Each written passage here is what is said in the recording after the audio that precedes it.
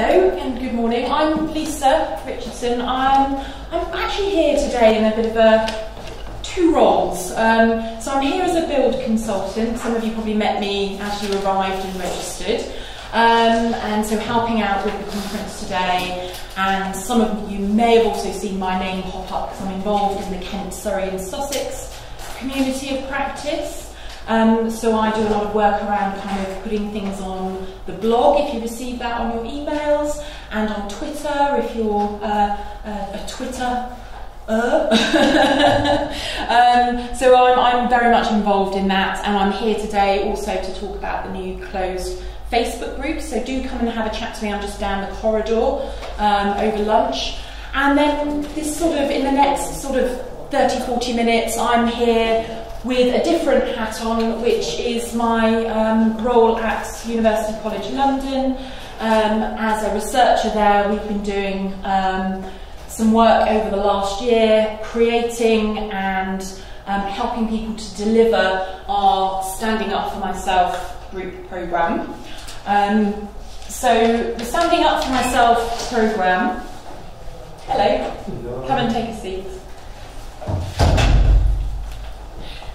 So I was just introducing myself. My name's Lisa, and the Standing Up For Myself programme. So it's, we hope, going to be in the future, you're very welcome, a public health intervention. So what we mean by that is that it's a group that lots and lots of people with learning disabilities could benefit from. Okay, so it's not something that we want to just do with a small group and then it disappears. We've got quite a long future vision for the project. And what we want to do, or what we want to help people with learning disabilities to do in attending one of our groups, is to help them develop the ability to stand up to the kind of negative attitudes they face because they are labelled with this learning disability. Okay, so that's what we mean when we talk about managing and resisting the stigma. It's just standing up to negative attitudes and the negative way that some people perceive and treat people with a learning disability. That's what we mean. I would just like to very quickly mention that this isn't just my work. This is led by Katrina Sior at UCL. It's her idea, if you like, and then there's been a very big team of us working to develop the programme and evaluate it to see how well is this working. Is it making a difference to people who take part? So we've got people from other universities, we've got people who are working as clinical psychologists, and we also have a really strong team of self-advocate advisors as well for this project. So people with a learning disability saying, yes, we like that idea, we think that could work, and no, don't do it that way, how about you try this? So they've been very much involved in each step of the project, guiding us along the way. So I just wanted to start with thinking about this idea of stigma and what do we mean by that? Why is it a problem? And we can have a bit more of a group discussion or individual discussion on that in a moment. So stigma really is this sort of process where other people's reaction to a label, in this case a label of learning disability, actually really spoils that person's identity. This is how Goffman describes it. What do we mean by that? It disrupts, it upsets the way people see themselves, and they can start to believe those negative attitudes of other people. Obviously, if we then go on to believe those negative things about ourselves because we've been given a label, it can limit the things that we then go on to do or that we believe we can do and achieve in life. I think that really sums that up. Is there any questions about that? Yeah, but like with learning disabilities, we're all different than everybody else. We're not like everyone's not the same. We're all different. Completely right. Completely right. So actually, just having a label of learning disability doesn't tell me about you, Andrew. No. It doesn't tell me about Jenny, who's here today, and lots of other people besides. Absolutely, absolutely. And so if we just take that label and think we know what that means about you, we're but missing... But actually you don't know about me. We don't know, no. We're missing a lot of information about you, and we haven't got to know you, have we? But if we just think, oh, learning disability, it means X, Y and Z, it means you can't do things. Yeah, but it's like you can't do this and that, but it's the other thing about it is what information you can take back. Because it's like the new data protection law that's coming, you have to only take relevant information. Yes. And you can only ask, like, if I want to find out my information, I have the right to find out about it, but it can't be spread to anybody else. It's, a really, really good point. So we have to think about how we're careful about sharing people's information. There's a bit of a danger there, maybe, in that we just say, oh, here's Andrew, he's got a learning disability, or here's Jenny, or here's Frank, and that we're restricted by what else we share, and that how do we involve the person then in sharing information that's important about them? Yeah, because it recently started, I think it was this year, that law come to you want to come out, Sarah. It is, it's been a lot of fun trying to implement that for a lot of people, and a lot of emails have been flying around on this. A lot of people were trying to, like when you go to Google, they were trying to get personal private information from that way. From other places, and so that's why they put the data protection law in to stop people from trying to get access to their information. Absolutely right, absolutely right. Important, but comes with some other problems. So I really wanted to open up, as it's a workshop, some discussion at this stage. So I am going to tell you a little bit more about the STORM project and what we did and what that involved. But I just thought, as the focus of Learning Disability Week is around health inequalities, as it's very much an interest, I think, of everyone who's come to attend the community of practice, that we could have a think about what are the effects of stigma on people with learning disabilities. So what is the effects of those negative attitudes and actions on people with learning disabilities? How does that affect their health? And how could that lead to health inequalities? So I wonder I know it's always quite difficult just to speak to a room, so perhaps with the people next to you, if you want to just have a discussion about some of these questions that I've left you with, and then maybe we can then feed back to the room once we've got a bit of that discussion going. Is that all right? Yeah?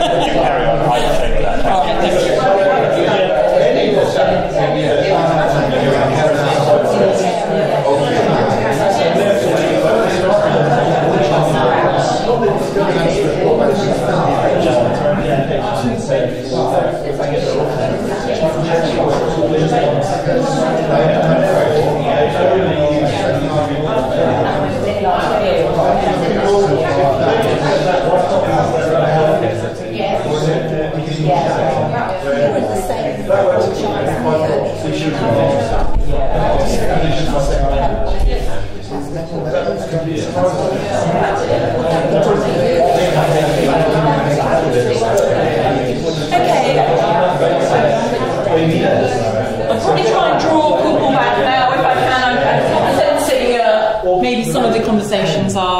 drying up now. So really like to hear your thoughts on this, what you've been talking about. I think the main thing would be diagnostic overshadowing. Diagnostic overshadowing. Do you want to say what you mean by that? So people look at the learning disability as the main focused diagnosis rather than anything else, which has a knock-on effect on all the disabilities. Yes. Yeah. Huge effect. Yeah. So you miss all kinds of other ordinary health issues and serious health issues. I'm just talking about some examples. Yeah. Okay. What were some of those examples that came up with? There's somebody who was deemed to have epilepsy, but because they had a learning disability, that was just deemed to be part of the package, and then that's not reviewed. They're on the epilepsy medication for life, developed toxicity to the epilepsy, and actually died from that. But nobody's picking that up, reviewing it, because they've got a learning disability, so epilepsy is kind of a reasonable assumption you have it. Yes, and that we don't then have to keep reviewing. We don't review it, and we don't check it. Yeah, the other example was somebody had been lived with a parent, and the mum had a massive heart attack, died, never been in respite. So the sister who had a new baby came to look after her, and the challenging behaviour increased, self-injurious behaviour. I rang the psychiatrist to ask them if they would review her in line of changes, and was told she was too severely learning disabled to have a mental health condition. Yes. Yeah. So there's, in a sense, that you've got a learning disability and all of these other things that might come with that, but we're just going to focus on the learning disability and forget those other things. So that's definitely sort of where people get unequal treatment compared to other people who might only have epilepsy and they have that epilepsy well attended to, and then other people who have needs that aren't being addressed, that are being overlooked because it's assumed that actually not everybody has mental health. It seems to be what they're saying there. It's the same thing that learning disability is mental health. Yeah. Or the assumption that a learning disability is mental health, so that overshadowing of the learning disability being this bigger thing that we need to focus on. Absolutely, yeah. Okay, some really good examples there. Thank you for sharing. Did you want to? Yeah, and also I wanted to do wrestling and things like that, or get into kickboxing, and there's always barriers there. Barriers saying, you can't do this, you can't do that, and it's not fair. People with learning disabilities need to have that choice to do what they want. And also, I got to do life support from South House, and if it wasn't for Jenny, right, she got me involved into helping South House doing the support there, to like me do training, to support youth support workers, to train them how I like to be supported. Yeah, fabulous. So as it should be, So focusing on all of the things that are important about and for you as a person. Yeah. We were talking about other surgeries. Has got lots of work opportunities, but for some people, they may not have that. Those doors may be closed to them with employers as well, because we know that people with learning disabilities are less likely to be employed in jobs. Yeah, and have the support to get jobs and maintain jobs.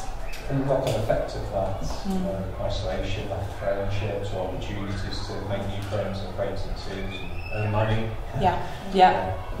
And then the knock-on effect of that on health, and there's sort of a tide, isn't it, that keeps coming in with one thing that has a really negative consequence on something else that we're also overlooking at the same time.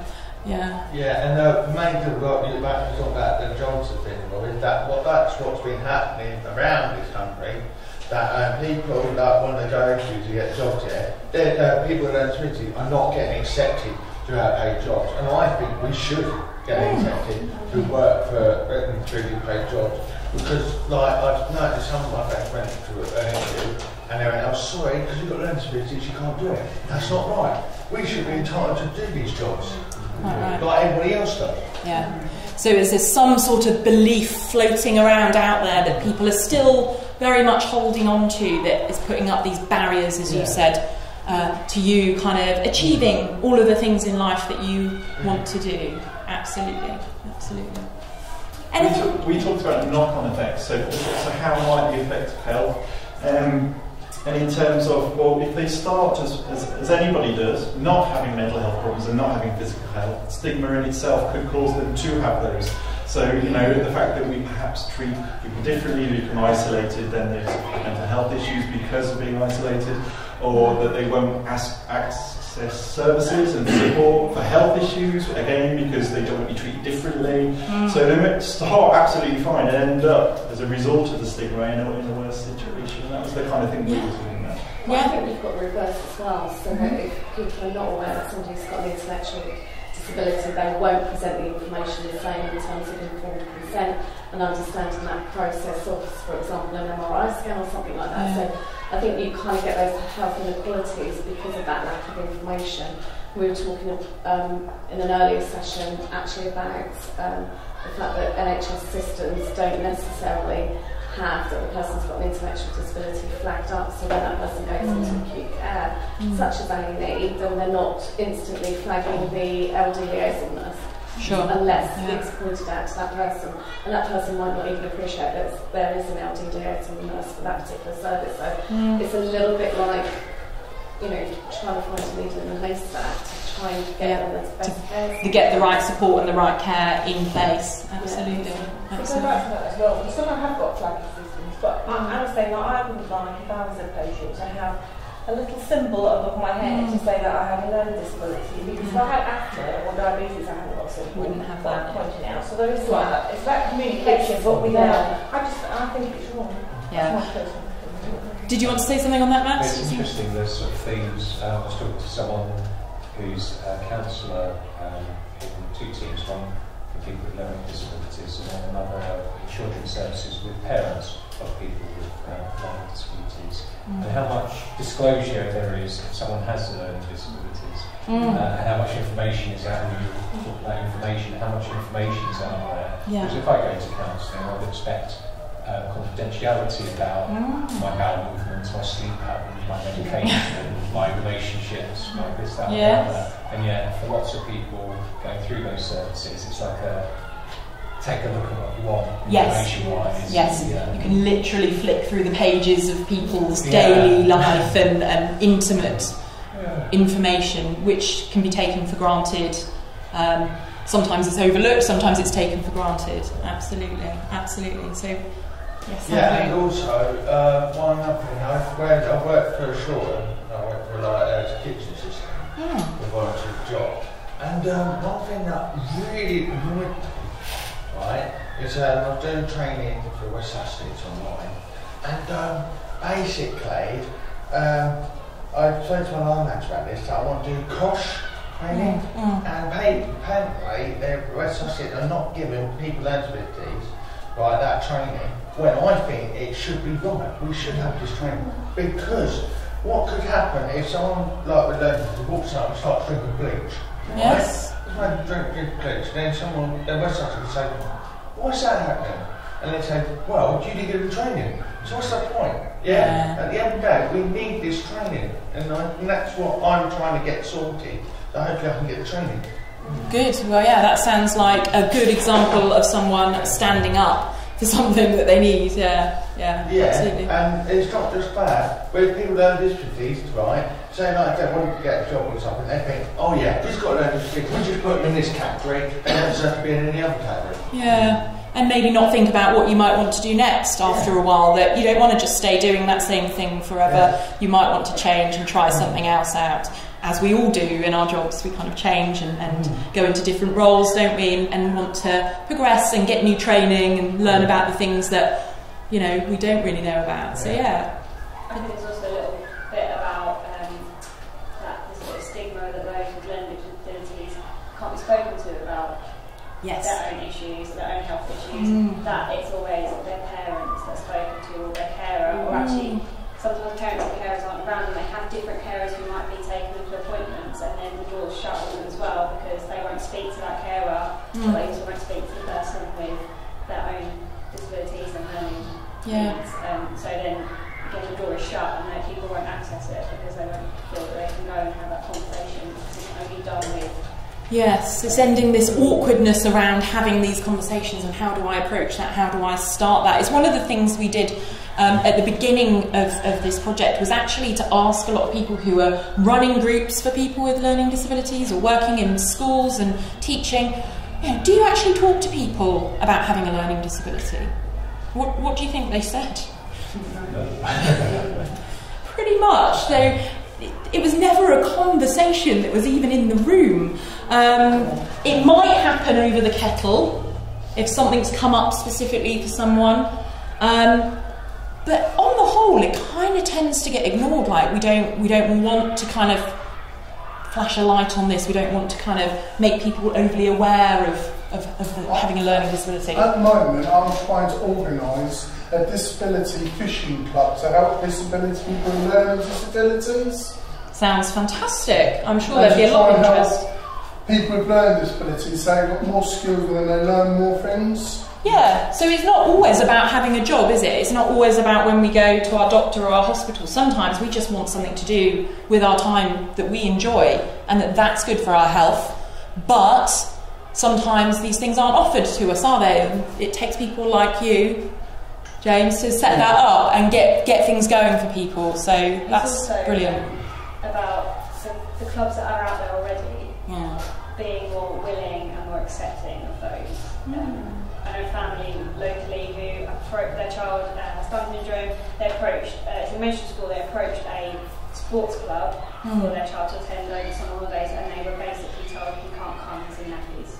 End of story. Right, yeah. So actually it's about putting a little bit of training in there, a little bit of awareness actually that this little boy really wants to go to this sports club, he really wants to for his own health, but being told, oh no, you can't come because you can't do that, that's going to, it's going to give him a stigma. He thinks he can never go and do a sports club, he can never do these things, and actually, you've got a learning disability, you can't do it. Yeah, and I think it's the layers of that, isn't it? Okay, that might have been one isolated incident, but if you think about that layering up, no you can't, you're not welcome here, we can't support you, you can't do this. And it's not just a knock-on effect for him, it's a knock-on effect for family as well. And then if a parent gets told, parent care gets told so many times no, they're going to think, oh, do you know what, I'm not even going to try, why should I get an injection every time?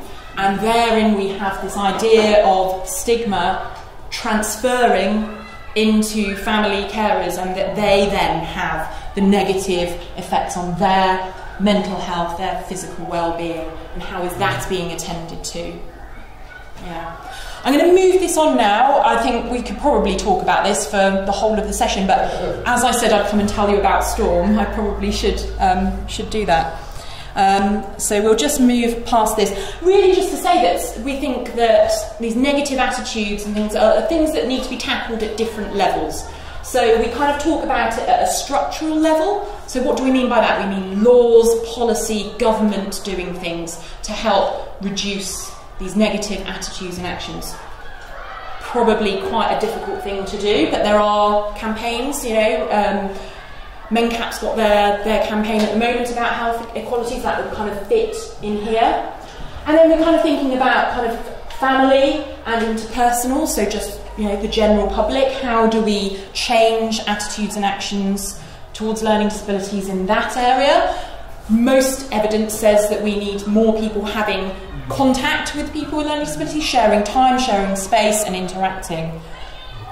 Takes a long time to change those attitudes. Meanwhile, what are people with a learning disability doing to manage and deal with these ongoing negative attitudes and actions they experience, whether it's hate crime, whether it's I go to the hospital and I don't get the treatment I need, or actually my mum and dad, they kind of stop me going out because they think I can't go out on my own. And this is really where we wanted Storm to come in, because there wasn't anything out there that we could find that was going on for people with a learning disability to think about how do they cope with this and how do they stand up to these attitudes.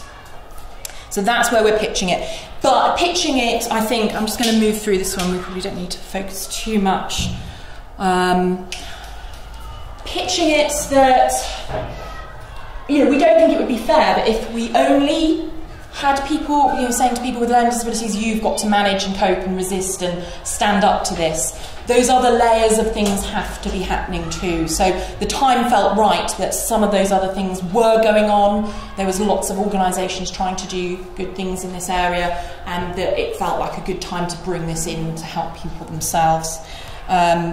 So the Standing Up for Myself programme, drawing on different approaches. So we're using some cognitive behaviour therapy, so that's thinking about how do we think about problems and how do we solve problems. We're using narrative approaches. What do we mean by that? We mean about people sharing stories, telling stories and experiences, but also focusing on positive and strengths and thinking about where do they want to go next, so that a sense of story isn't over. We're going somewhere. We've got a direction. Yeah. And what do I want other people to know about me? Very much, Andrew, what you were talking about, sharing information. And we're also drawing on liberation psychology. It's quite a new area from South America. Really just, saying that we need to acknowledge this stigma, this negative attitudes and actions before we can overcome it. So that's very much part of STORM, is that we're getting people to kind of share those experiences, hear about other people's experiences and say, yeah, we don't accept this, it's not right. And then we make a plan and think about how to overcome this. So that's another approach that we're drawing on. The groups themselves run for 4 weeks. They're 90-minute sessions. And then there's a booster session at the end, and I'll tell you a bit more about that in a moment. This is just the front cover of our manual for the people who are running the group, and the design was done by Lester McGugan, who's a gentleman and artist with a learning disability. Delivered by existing group facilitators. So this isn't us as researchers saying we've got this really good idea and we're going to run these groups and we've got these skills, or clinical psychologists or speech and language therapists can do this. That would be really expensive and it wouldn't happen, it would drop off. So we want people who are running groups in schools and colleges, in social groups, in advocacy groups, to kind of get involved, and that's who we've been trying to invite to take part.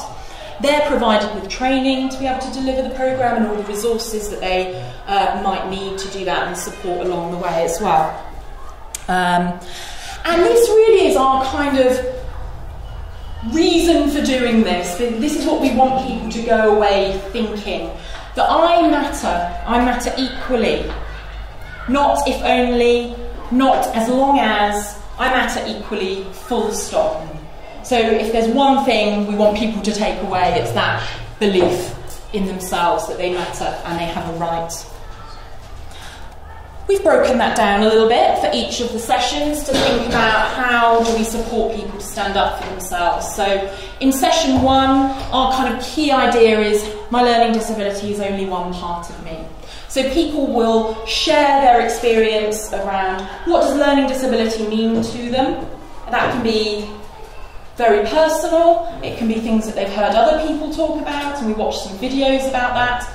But then they also get to share their stories. This is what I'm proud of, this is what I'm doing, I've achieved and I've done and I'm interested in. These are all the things that make up who I am. This is me. Yeah? So trying to end on a positive there as well, that all the sessions end on a very positive note, trying to make them interactive and fun.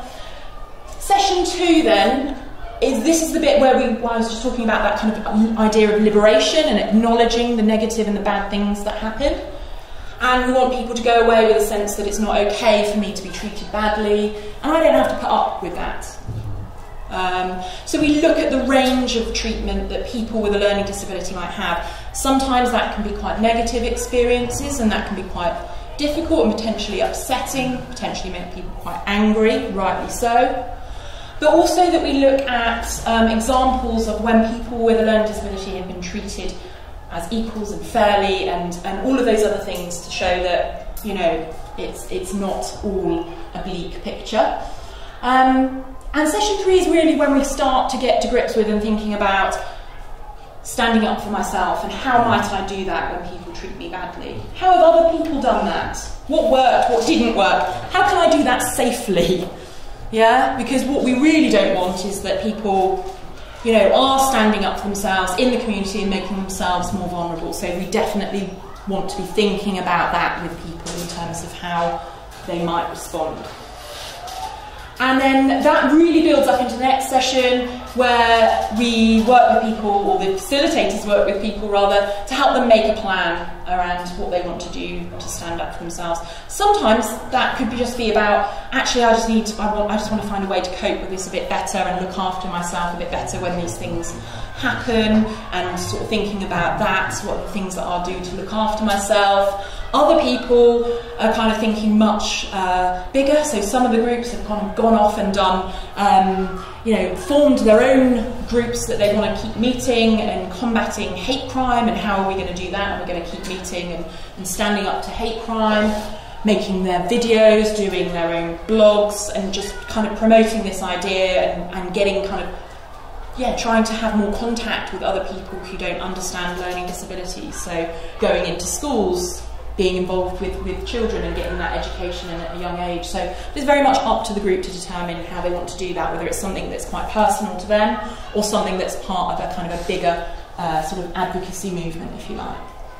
And then we had this idea of the booster, which really was just to kind of bring people back together and give them an opportunity to look at their plans, what's going well, what's not gone so well, what should we change and do differently. So,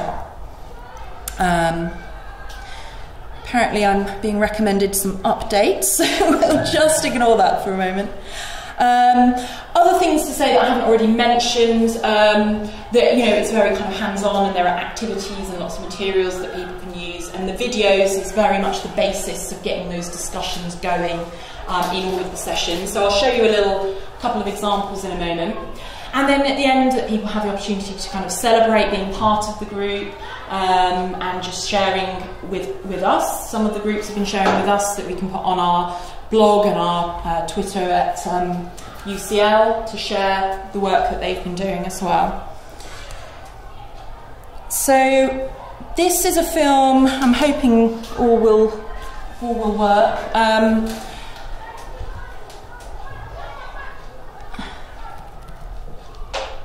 We're not getting any sound though, are we?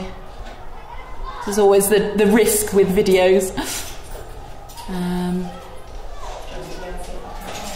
There might be someone around, if you wouldn't mind, and I'll just try and find another way.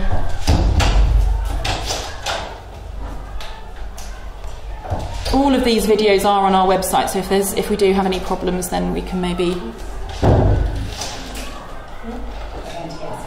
Oh, thank you. Do you capture people's journey, sort of how people are, how they're feeling, yes, beginning and preparing posts? Yeah, shall I say a little bit about that, and we'll see if we can get someone to come and help with the sound. So very much, we've developed the programme, and we've had these groups and supported groups to run the programmes, and then the research side, we've been looking at, is it really feasible for these groups to do this? And if they do, how does it help people with a learning disability? What difference does it make? So we've done that in a couple of ways. We've had some questionnaires that we've wanted to ask people, how they felt before, about themselves and the way that they are treated, and then how they felt after, and then following them up again a couple of months later as well. And also talking to them one-to-one, asking about their experience of the group, asking about the actions they took and how that worked out for them. So there's a number of things we did to try and get a sense of whether it was having a positive effect. And what we found, so one of the things we looked at that seemed to make the most difference was people's self-esteem. So actually, their self-esteem comparing before and after doing a STORM programme, that improved. So we had some good effects there. And also I think key was the sort of psychological distress. So we measured that, different aspects of kind of how they felt about themselves whether they felt a bit depressed or anxious and all of these sorts of things and unwell. And again, that was something that improved over time. So some positive kind of impacts there. And also just qualitatively, the things that people told us that they felt able to speak out about, again, we seemed to be telling a positive tale about being involved. We certainly didn't seem to come across any evidence as yet where people have kind of said, oh, do you know what, I did stand up for myself, and then I got myself into trouble and this happened and it went really badly. So as yet we've not because it's very important that we monitor that we don't ignore that actually we're saying to people, you can speak up and you can say what you want, but then actually they have a really difficult time and can't, probably would then think that they shouldn't, that message would not be reinforced. So we haven't seen any of that yet, but we're still doing the follow-up with a lot of group members, so we're still keeping an eye on that. But just whether we can get a bit of sound to show the video, if possible. Is there any stuff on self-awareness?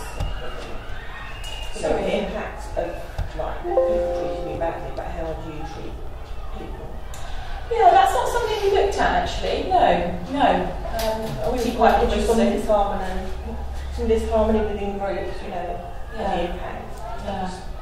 Yeah, I think probably that should work now. Shall we just quickly test that while you're still here? This is who I am. Yes, okay, perfect. I'll just pause that and finish answering your question.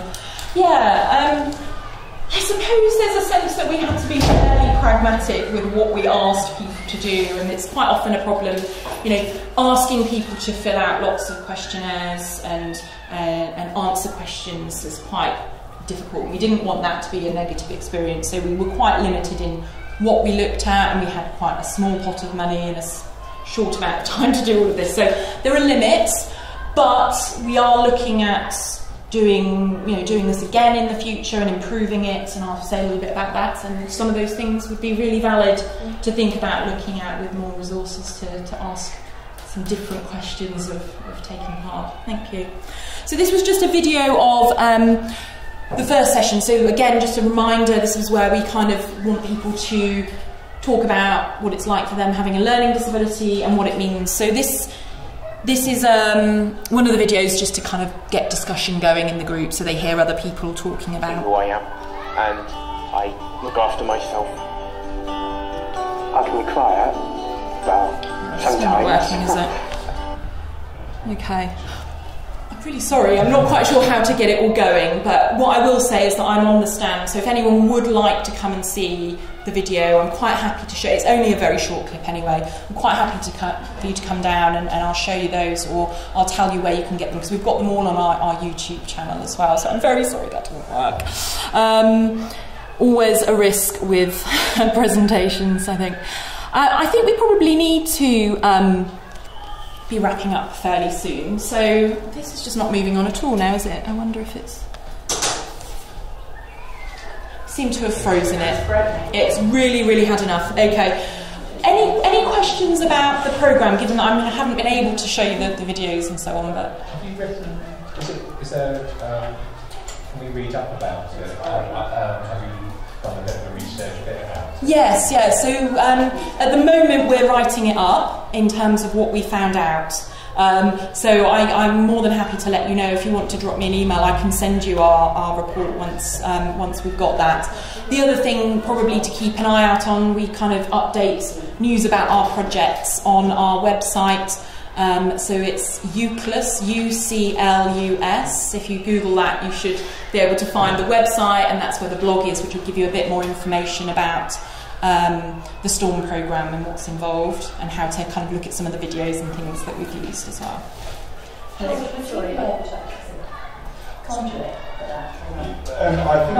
think Lisa in your other role will be putting all of this on. I can do that, yeah. So maybe if I put something in the Community of Practice blog about the STORM programme and a way you can go and read about it, then that might be quite a nice way that people can find out a little bit about it. Yeah. Apologies if you mentioned it, because I can was this co-produced with people with intellectual disabilities? Yeah, so I did have some acknowledgements at the start around self-advocates that have been involved in the project all the way through. So this wasn't something... from the thinking it through, and how should we do this, and what will people want to talk about? What about these videos? Which ones do you want to use? And all of that, yeah, and even the kind of research side, looking at the measures that we use to ask people and the questions that we're going to ask. Is that actually going to be just really upsetting for people in itself? And so getting their advice on that. On that note, though, so I really thank you for that question. Going forward, what we want to be doing is thinking about how do we involve people with learning disabilities to co-facilitate or lead the STORM groups. Something we'd hoped we might have been able to do part of this small project, but actually time didn't really fully allow for that to do it justice. And we had to kind of make that decision. Do we kind of try and do it but maybe get it a bit wrong and it's not a great experience, or do we focus on that a bit more in the future? So I'm doing from Recovery College where James is one of the peer trainers. Yes. This is exactly the kind of thing that, you know, would be really good to do and really good to kind of co-deliver. I was chatting to James earlier when he came in and said I'd really like to talk to him at lunch about how that works and what's good about that, and what's, you know, how does it all come together. That would be brilliant, because I think we could really learn from approaches like that. And one of the things we've started doing on that journey is to both make it easier for anyone who's facilitating a STORM group, is to develop, it's called a wiki. Don't ask me what that means, someone else in the room might know a bit more about that, but we're working with the RICS Centre at East London, and they're going to develop all of these materials, so it's not in this paper book and a list of videos that you have to click on, which people did struggle with, that it's all online and really accessible and neat, and so we think that would actually be quite a helpful way of you know, working alongside people with learning disabilities to deliver it, that we've got a kind of technology that will help that. So we're looking at developing that at the moment and trying to get some more funding that we can kind of get more groups going. And as I mentioned at the start, really hoping that it's kind of, we're thinking of it as a public health intervention, that these materials would then be freely available for any groups to use. We're not at that stage yet, but that's our kind of vision for it. For that covers all areas. You've got the people who want to be in a group who have got the confidence to acknowledge that oppression is happening to them, and they want to be able to move forward. And then some people who don't want to kind of acknowledge it publicly, yes, because of the stigma. So it's almost kind of tackling it on different levels, isn't it? Absolutely. But also the strategies too. If this happens to you, how do you then deal with that? Yeah. And how do you do that safely? And might you need to decide in different situations to deal with it differently? In our place, we've actually got it's almost like an iPod that our guys use with lots of coping skills.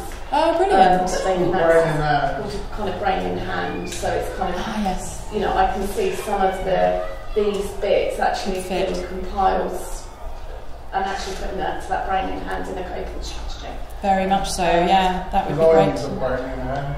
Say again? I use a brain in hand, and it helps. Yeah, do you want to say a bit more? Because I don't know if everyone in the room would know what brain in hand is. Would someone like to say? Basically, it's an iPod, and it's got say you want to get up in the morning to get up, and you press that, gives you a reminder. And if you've got anything important to do, it gives you a reminder. And then it gives you a list. Then you can add more things in, like say if you've got anything like if someone winds you up, then you can press a selection option. Yeah. Then someone will come and see you and give you a one-to-one. Yeah. And then there's a red button for if someone's worrying you, and is okay, you breathe. Yes. And I find it actually is progressing me out of the hospital.